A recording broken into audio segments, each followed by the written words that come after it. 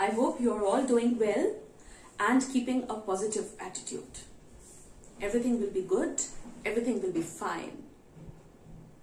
This pandemic will go and life will become normal again. Alright, so today we are going to start with the first poem of class 11. I'm going to do a photograph by Shirley Toulson with you. Shirley Toulson, I'll tell you a little about her. She was a poet. She was a very great author, an educational journalist and an editor. She belonged to Britain and she has numerous and wonderful work done by her, and there are many works that she has done only on, she focused a lot on history. Alright, now this is a beautiful poem, beautiful work of her, a photograph where she recalls her dead mother. Mother has died and she recalls her mother. Mothers are wonderful people. No one can take place of a mother. And Shirley has a photograph in her hand and she recalls the time of everything she recalls, connected to that photograph. So let us start. Now she has in your poem, the poem you'll see that she has mentioned the photograph as a cardboard. She says she had a cardboard in her hand.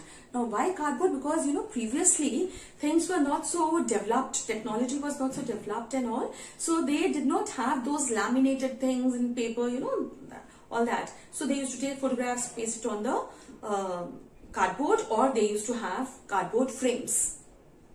Alright, and so she has this cardboard in her hand and she looks at the photograph, and in the photograph there is her mother when mother was 12 years of age, small young girl with her two cousins. Mother is there in the photograph with her mother's two cousins, Dolly and Betty, and both of them are holding her mother's hands, and uncle had clicked that photograph.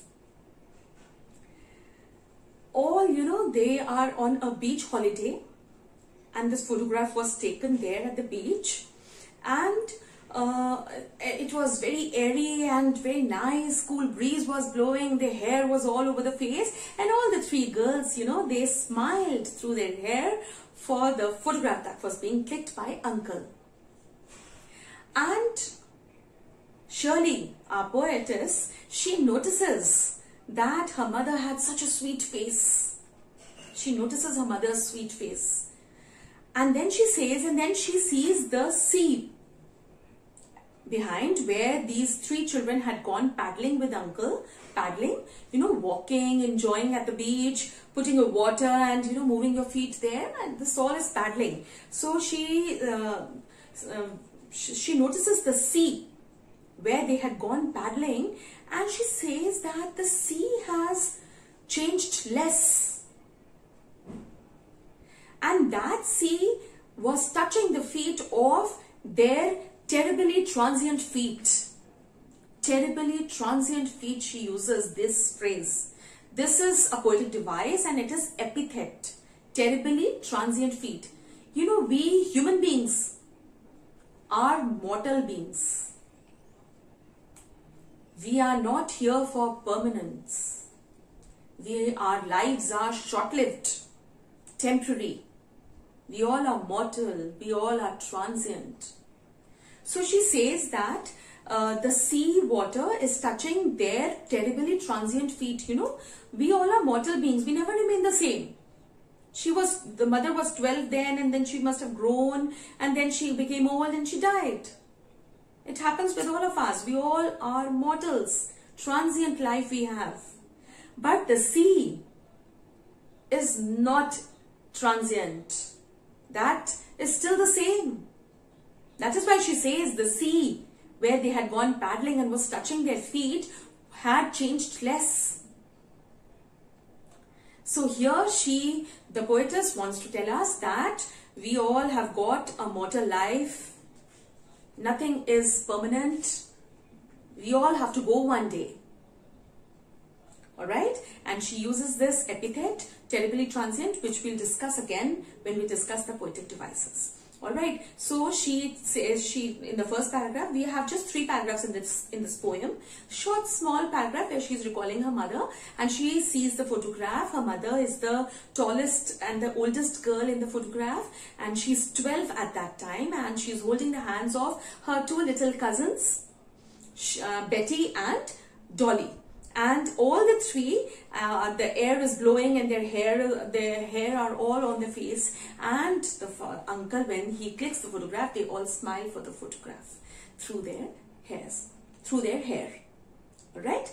And then she talks about she talks that the sea has not changed, but her mother has left. Her mother is not alive now, and because the sea was touching their terribly transient feet. Transient, short-lived. Alright. Then she's, in the second paragraph, she recalls her mother. After 20-30 years, you know, the mother saw the photograph. She must have found in her home, and when she looks at the photograph, she laughs.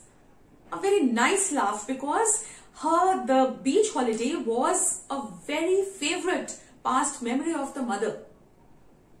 So when after 20-30 years she finds the photographs, she looks at the photographs and she says how they had dressed the 3 children for the beach holiday. She looks at the dresses and she laughs how they had dressed. They, obviously the parents, they had dressed, they had planned this beach holiday for these children, and they had dressed them so for the beach. And the mother looks at the photograph and she laughs a nice laugh. It was really, you know, a good memory of hers, her favorite memory of hers.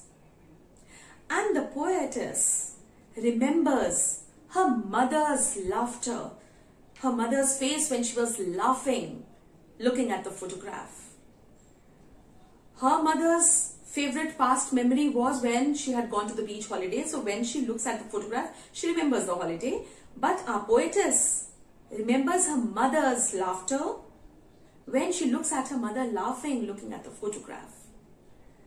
Both of them were struggling to cope up with the loss. Her mother's loss was that time, the beach holiday that has gone and will never come back because she's grown up now. And for our poetess, the loss was that her mother was no more, she had died. And her laughter, the beautiful laugh her mother's face had got, that she remembers a lot, she recalls a lot. So the poetess uses the phrase as labored ease of loss.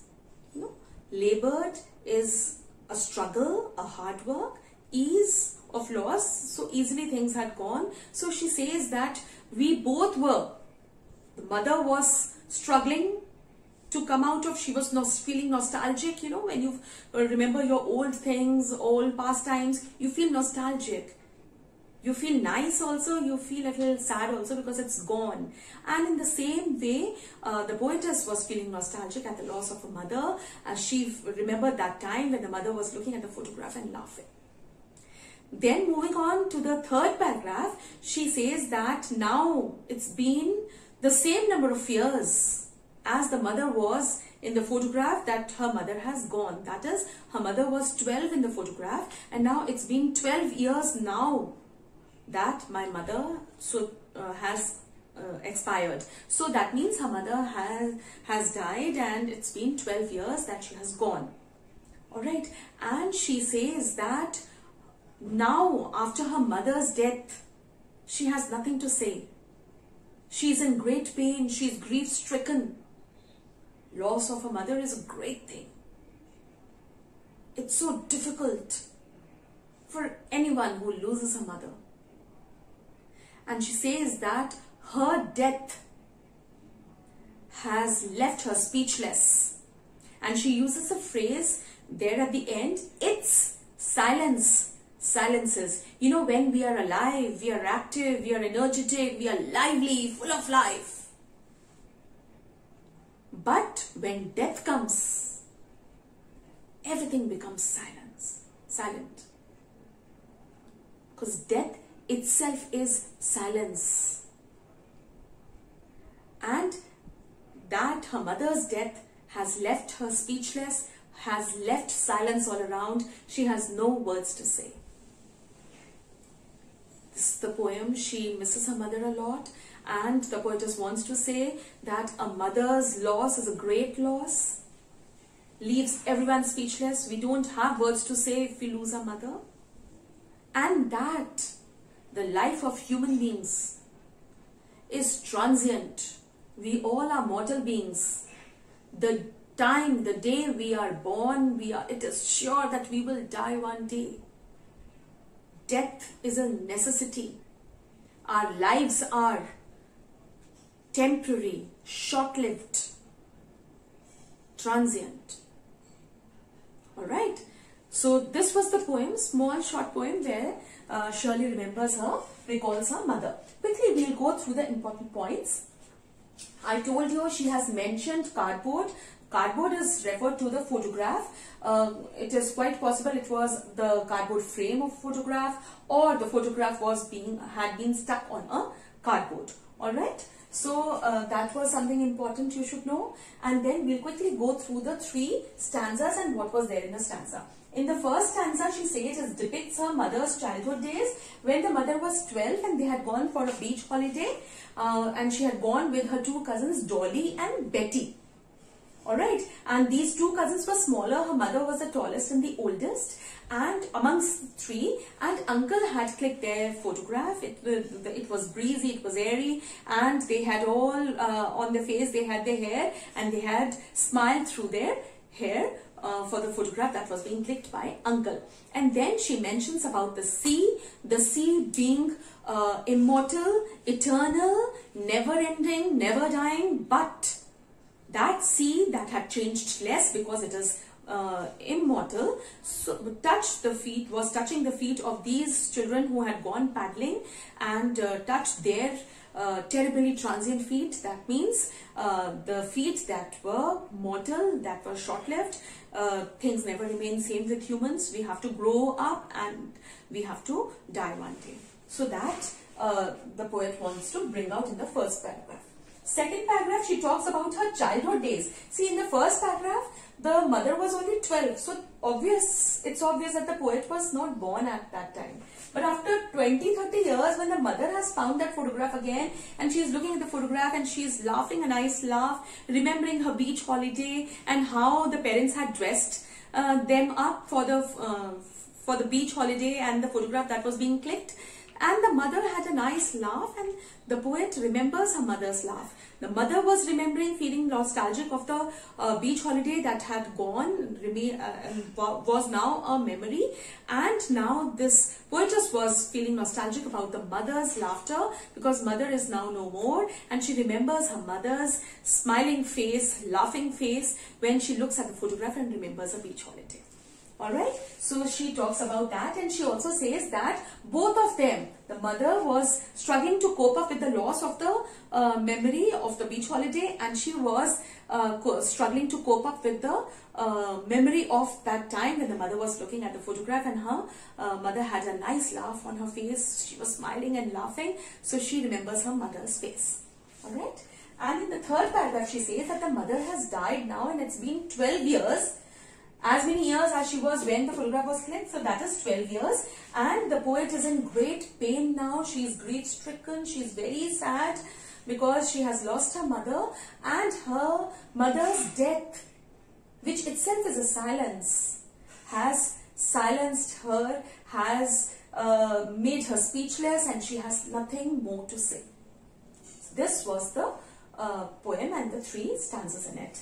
Quickly we'll see that the poet has used these 3 phrases. You know, the poem, when you go through your books, read it, everything is very nice, simple, easy. But these 3 phrases have got a lot of things to say. So, in the first one, she says, terribly transient feet. She says so because she wants to bring, Shirley has used this, she wants to bring the point that we all are mortals, human beings are mortal. Nothing remains same for us. Our lives are short-lived, temporary. We have to go one day. Alright, but the sea that touched their feet has changed less, and it remains the same because it's immortal, it's eternal, never ending, never dying. Alright. Then she says labored ease of loss. She has used this poetic device. We'll do the poetic device also. She has used this poetic device. This is oxymoron, where a poet uses two contradictory words together. Alright, labored is hard work, ease is something easy. So there are two contradictory words, and this she used when she wanted to say that both of them were feeling very sad, feeling very, it's ironic that both of them were struggling to cope up with the loss that they had the memories that had already gone, and now they are only memories. So the mother was struggling to cope up with the memories of the past. Her favorite memory was beach holiday and the photograph that was clicked, and her memory, the poetess's memory, was when her mother was looking at the photograph and laughing. Alright, then she says its silence. Silence is in the last paragraph, last line. Its silence, its is used for death. Its silence, death is itself silence, brings vacuum, everything becomes quiet, and has silenced her, had made her speechless. Alright, so this is the important thing that is there in the poem. And next important thing that is there is the poetic devices. Now let us see quickly the poetic devices. She has used three poetic devices here. One is alliteration, oxymoron, and the third is epithet. What is alliteration? Alliteration is use of consonants. You know, when you are writing a poem, you have to follow a rhythm and a proper tone there should be there. So sometimes the poets, they use alliterations. Alliterations are what? When they use words starting with the same consonant together in the same line. Now what is a consonant? See, we have alphabets. We have 26 alphabets, A, B, C, D till Z. So we have 5 that are vowels and 21 are consonants. Alright, so consonants. Alright, so when in the poem she uses this, see in the same line she has used stood still. Together, you know, SS, consonant SS is used. She has used deliberately, she has used these words starting with the same consonant.